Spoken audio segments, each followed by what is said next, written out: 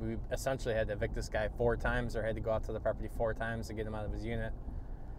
I was in the east side suburb, and they do things a little bit differently than the city of Cleveland proper does. In Cleveland, the bailiffs have, their guns in hand when they enter a unit.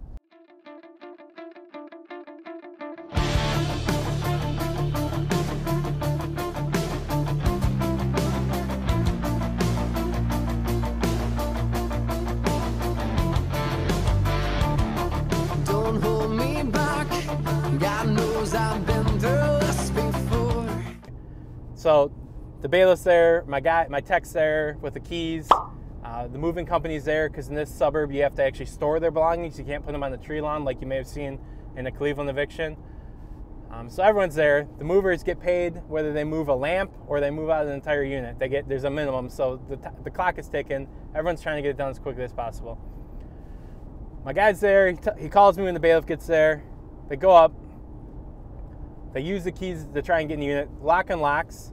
Go to open the door. Door doesn't open. So they're like, what the fuck? So he calls me. I'm like, well, pop the hinges. Whatever you gotta do, get in there. I'm like, is the bailiff banging on the door? You can hear the guy banging on the door. No one's answering. So he goes out to the truck to get some tools to pop the hinges.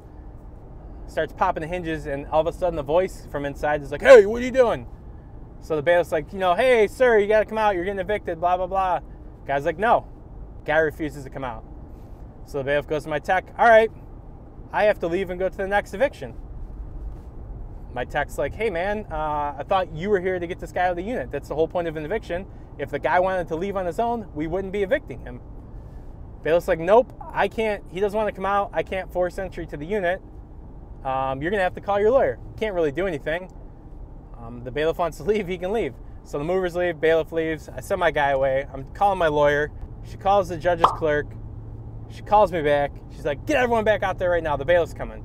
So call up the mover. I call up my guy. I'm like, hey, everybody, turn around and come back to the unit. So they go back again. Second time we've been there, right?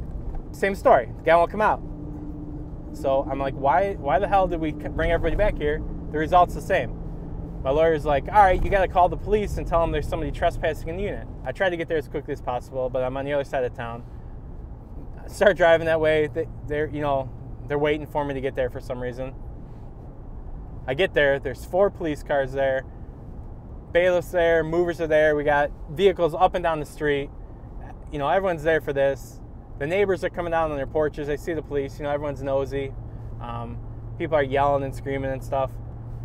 Cops go up there. Same story. Guy doesn't want to come out. So they are like, hey, man, what do you want us to do? I'm like, I got to evict the guy. That's why everyone's here. They're like, all right, we need a radio that, we can kick the door down or whatever, force entry. Their supervisor won't let them do it. They're like, yo, you're going to have to come back. We don't have anybody available to come help you right now. All right, great. I have to fill out a statement, tell them the guy's trespassing. It's getting late in the day. Everyone goes home. Get a call like 2 days later from the police officer who was there. He's like, hey, man, you got to come down to the station, fill out another statement. We got to go take it to a judge, get a warrant, and then we'll be able to get the guy out. Go all the way back to the police station, fill out all the paperwork they want, make another statement, sign everything, drive back to my office. The police officer calls me, hey, we got a tactical team available. We'd like you to come back with the keys and let us in. I'm like, great. I got to turn around. It's going to be like an hour. He's like, all right, that's fine. We'll wait for you. I go back to the east side where the suburb's at. There's like 6 or 8 police cars there. There's all kinds of guys in like body armor. They have rifles out, all kinds of stuff. They're ready to go. Get there with the keys. We stand behind the trucks. They go up to the unit, unlock the door. Sure as shit, the guy's not there. All this for nothing, right? A couple officers wait there with me. Me and my guy change the locks, secure the property, think everything's great. Come back a couple days later, the locks are changed again. The tenant had broken back in and changed the locks. Like, what the fuck? So now, this is the 4th time we've been out there. Call the police. I'm like, dude, this guy's back in the unit. They're like, well, we don't have a tactical team right now. It's Friday. Let's just give him the weekend. He had already moved some stuff out, so maybe he'll move the rest of it out this weekend. Stay away from the property. Call us Monday or Tuesday if he's not out. So we go back out there Tuesday, and the guy, thankfully, had moved out. We changed the lock, secure the property. So it's 5 trips, not 4. It's 5 trips to get one guy out of a property. So everything's always eventful. Nothing's normal in property management. HoltonWise handles it.